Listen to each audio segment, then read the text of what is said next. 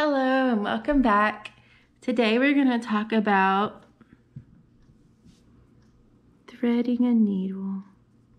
Now, people are using sewing machines to thread needles, but me, I've not learned how to use my sewing machine. So, we're going to learn how to thread a needle the old-fashioned way without a sewing machine. So I have my needle here, and I have this tool that I'm going to use as well. And I have black thread here because I'm going to be using black thread. And I'm going to pull some thread off of there, off of the spool. And then I'm going to use my scissors to cut the thread. I have a pretty good cut there. Now, back in the day, I would thread this kind of needle just by sticking the string through the hole. But as I get older, my eyes and hands are not as young as they used to be, and it gets more and more difficult. But look at that. I was able to thread it without using that tool. Look at me, I'm awesome. Okay, but I want to show you how to use the tool just in case you're not able to do it, because I know that it's harder and harder as your vision declines and your steady hand is less steady. So basically, you stick that string through this bigger hole in this thing, and then you find this, and you can now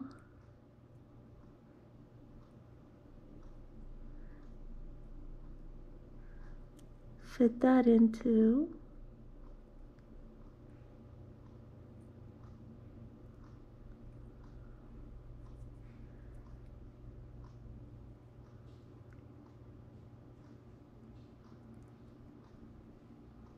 there.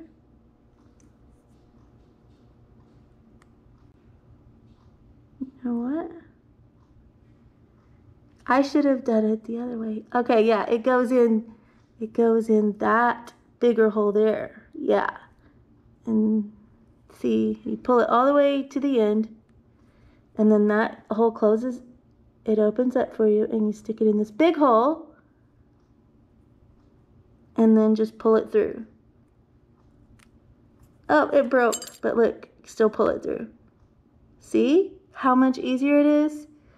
I guess that one was kind of low quality, but I've got more of these. But it made it easier to put it through. And then you take your thread and you put it through the loop. So now you have a threaded needle, and it has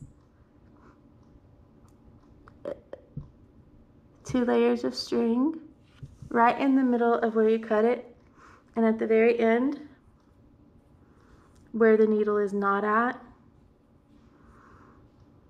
Here, just wrap it around your finger, and then put your end part through that hole that you made when you wrapped it around your finger, and take your two pinchers, and you pick up the end and you pull it and make it tight, and there's a little ball there. You do it one more time because you want to make that little ball there thick enough that if you put it through the fabric, it'll stop and not go through at that ball part. So that there's a bigger ball, so it'll stop when you're taking the thread through the fabric at that spot. Okay, so now you know how to thread a needle. And if anyone knows what this thing is called that broke, you can comment down below what it's called, because I don't know. And actually, I wasn't raised to use that tool. Like when I threaded my needles, I just stuck the thread through the hole, and I didn't have that tool to make things easier. So if you have one of those tools, it's a lucky thing to have. And if you have vision problems or not a steady hand, you might think about getting those here, and they're not that expensive. But of course you can see they're low quality too because it broke, but I have several more. So that's not a big deal. And now I'm ready to sew. So that is definitely a life skill. You may need to sew your skin together if you get cut.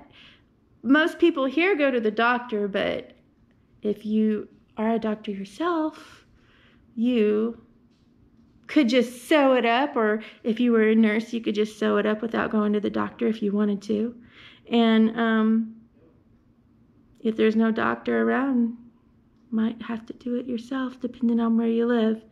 So, or all the humans on the earth are wiped off the face of the earth. If that ever happens, you need to know how to sew your skin up. So I started you off with letting you know how to thread your needle. So also fabrics. More often you'll come across sewing fabrics than having to sew skin up. But yes, I sew my couch when the dog puts holes in it sometimes, or sometimes I just cover it up with blankets, and things that rip, I sew up. And you can prevent yourself from having to spend more money on something new if you just sew it up, like if it breaks. So that's your life skill of the day. And if you have a question related to life skills or living independently, email me at TanyaDillardTheQueen@gmail.com. I'll make a video on your question. Please have it related to life skills and living independently.